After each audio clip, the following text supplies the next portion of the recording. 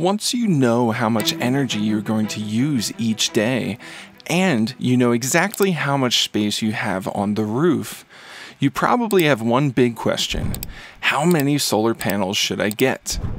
Well, before we go and buy anything, let's take a quick look at how much energy you can get from the sun. The solar energy available when the sun is low is trivial. Only when it's high in the sky during peak hours will your panel give you its rated wattage. Peak hours are what we use to estimate how much solar energy we can collect in one day. Let's take a closer look at peak hours. For starters, the national average in the United States is 5 peak hours of sun per day. But in Alaska, you should only expect 2 hours of peak sunlight per day.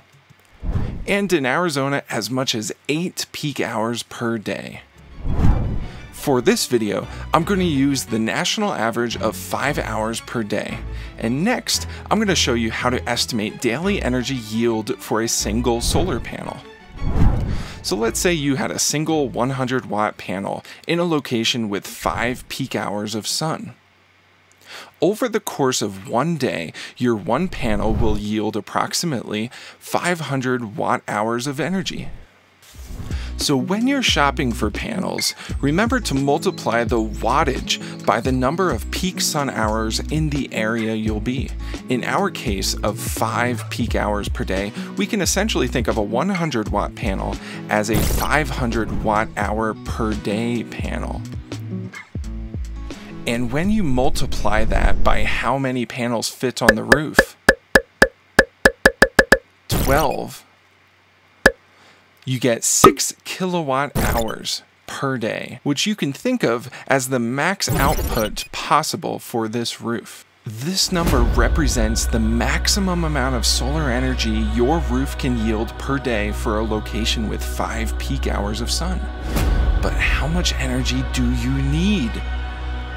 5 kilowatt hours of energy needed per day. That's what I consider to be a conservative estimate for a typical day off-grid without heavy reliance on the air conditioner. If you want to see how I got that number, watch my video on analyzing the electrical loads in the Terra Oasis. The link is in the description. Before we go any further, let's review. Assuming 5 peak hours of sun, this 100-watt panel will yield 500 watt-hours of energy per day. And if you completely covered your roof with 12 panels, you should be able to reliably get 6 kilowatt hours of energy from the sun each day, which is more than the 5 kilowatt hours that we determined we need.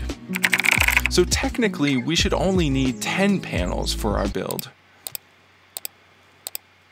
The difference between 10 and 12 panels will be something like $400 once you factor in the related costs. I bought 12 because having more than what I need gives me a little extra peace of mind. One last tip, I recommend buying an even number of panels to allow you to wire them in parallel as needed. Now, we all know the sun is up for more than 5 hours per day.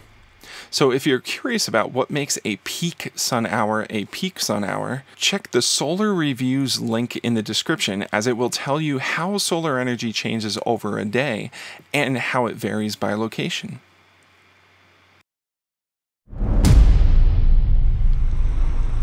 When it's cloud covered and raining, you could see below 10% output from your panels. This is where storing energy in batteries comes into play. Don't worry, we'll talk about batteries in future videos. By now, you should know everything you need to know to determine how many solar panels you need. And honestly, you'd be fine with one panel if you just needed to recharge your phone each night. The number of panels you buy will just dictate how carefree you can be with your electricity usage.